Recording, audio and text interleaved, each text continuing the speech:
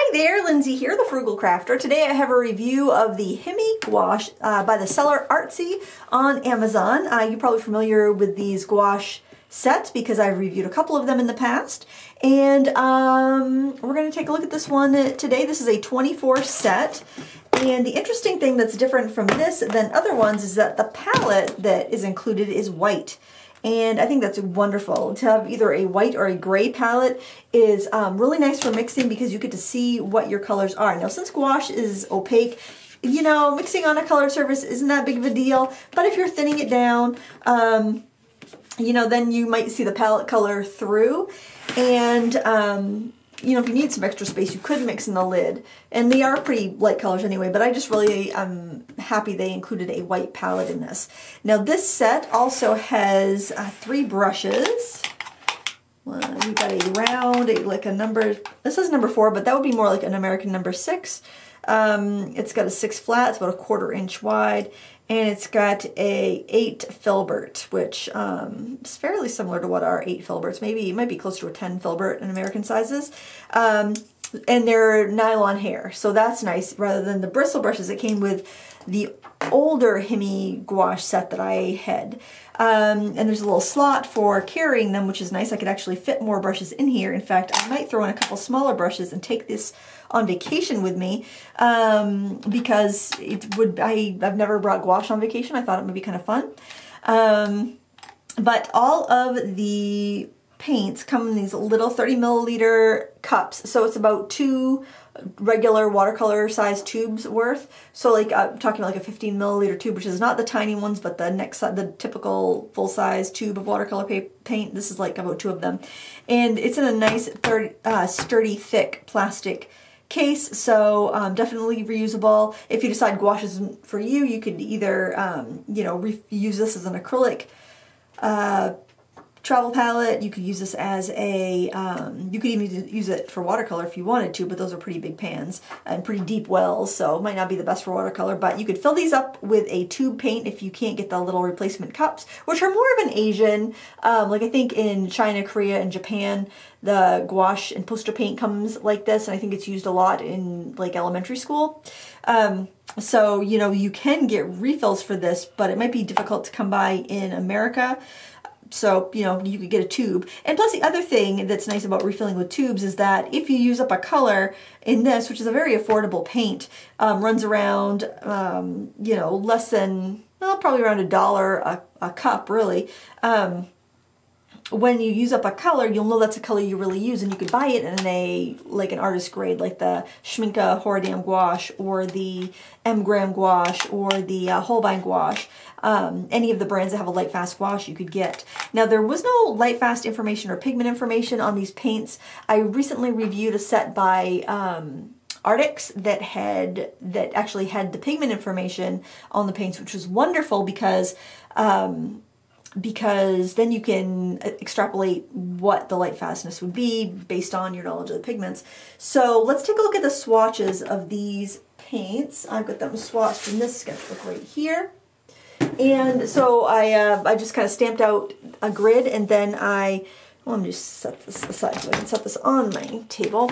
And then I took a black marker and drew a line on each of the squares, and you can see on some of these, you can see the line through. This is just one coat of the paint, and some colors were really opaque and you couldn't see through them at all. Some were a little bit semi-opaque or a little bit more translucent. You can see the lines through some of them there. So I have swatched out some of my other gouache sets, and I thought I would show you those just for comparison. I'd say their quality is all pretty similar. This one right here is the Arteza set of 60 gouache, just done on black sketch paper and then done on white sketch paper. You do get obviously more colors, and these are tubes versus pots. So, you know, you could refill with those tubes if you wanted to. I think the quality is pretty much the same. It just depends on what you want for a range of colors and, you know, what sort of palette you want. Let's see, I swatched the Artix one. This is the one that had the pigment information in it. It also had more fashion colors and soft muted hues, so I think that you'd probably want this in conjunction with something else. And this is the Himi, which is the same manufacturer as this. This is their 18 set. So we can compare the 18 set with the 24 set. Like, I think probably all of the colors in the 18 set, except there's 2 whites in the 18 set, are in this set. Although that one looks darker than this one. Oh, you know what might also be the difference here with my older Himi set? I let my paints dry in the pots because I was afraid of contaminating, because this is wet paint in here. I was afraid I was going to contaminate it as I was working, so I let the paint dry out, and then I just like would spritz it with water a few minutes before I went to paint. And this was reconstituted from dry, and I thought it did pretty well. Some of the colors are a little more weaker reconstituted, but when you compare it to the ones that are fresh out of the pots in the newer 24 version, it's really not that much of a difference. So I mean, it's up to you whether you want to let them dry out or you want to keep them wet. I think as long as you don't have an issue with mold, you should be fine. You know, some climates where it's really damp, you might have an issue with some molding, or if you have if your water supply isn't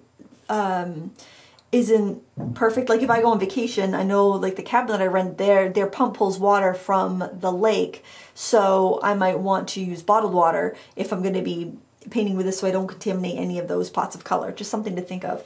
Now here I did a little bit of mixing with just some primaries. Here I used the like the magenta, the Prussian blue, and the lemon yellow, and I was able to get really nice bright secondary colors and beautiful pastel shades. Here I went with warmer colors, like a kind of like a gamboge, a crimson, and a, well, crimson's not a warmer color, but it's, you know, it was more like neutral red, and ultramarine, and I was also getting pretty nice colors except for the muddy green, but sometimes you want a muddy green.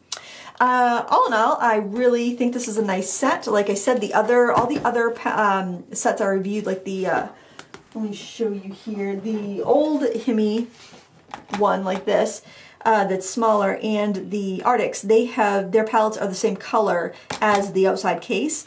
I like the white palette so much better. Cost wise, I think this set is maybe like $5 more than the 18 set, so it's certainly not a huge you know, upgrade in price, and I love that the palette is thick enough and sturdy enough to use over again. I believe there's a couple colors. I think this is available in green and pink. A lot of them will have a bunch of different like kind of popular colors to choose from. Like I said, I think these are more popular. These come from overseas, probably from China, and I think these are probably more used for like elementary school students, so it's probably more to appeal to them, or appeal to like the stationery market, which is really into like pastel and cute stuff. Workability, I think they worked well. They worked as well as any other gouache I've ever used. Nothing really stood out as being that different. There's a little painting I did with it. Thinned down really well. You could get good movement when you thinned it down. Worked great on watercolor paper.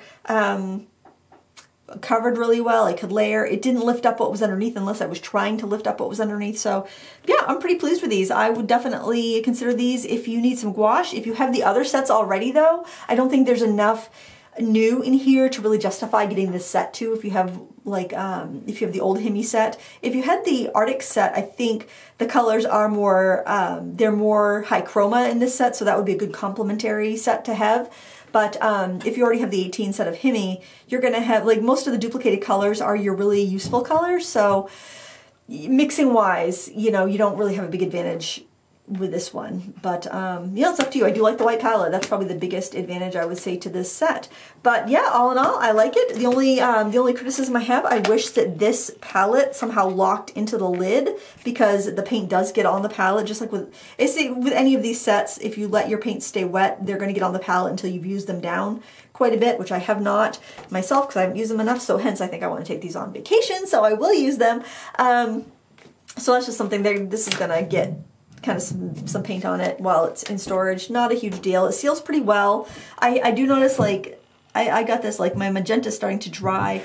I got this, it's probably been a month, maybe a little bit more. I think it's been about a month since I've opened these and swatched them out and stuff, and I have had a couple colors starting to dry out on me, but you know, I can just spritz it with water and keep on going. I'm not concerned, but I also don't mind working with my gouache dry. I usually do. So you know, it's not going to hurt them. It's not going to hurt them to dry them out. It's just more, it might be a little harder on your brushes if you're letting your paints dry out, because sometimes you have to scrub a bit to get your paint. So keep that in mind when you're deciding whether you want to let them dry out or not. It's just a little less messy if they dry out, but they can be a little bit more difficult to work with. So, you know what's important to you. And then to put everything back together, I'm thinking I might put like a double-sided tape or something on the back of this palette, maybe even just a little poster putty to keep it in a lid. But, because when you go to put it back down, it's kind of, well, you know, I could probably just set this down like this because it does fit in the recess pretty well. I just want to make sure it seals when I do close it. And if you can lock it on there, if you can lock your lid on, you've got a good seal, I think. I wouldn't store it upside down because obviously those will just, you know, slip onto the palette and make a huge mess. So make sure you store it flat if you're going to not dry out the paints. And if you're going to store it on the side, make sure those paints are completely dried out. I think this is a nice set of gouache. If you're looking for some gouache, I like that you got the paint and you got the palette and you got the storage all in one. You don't have to anything else to buy.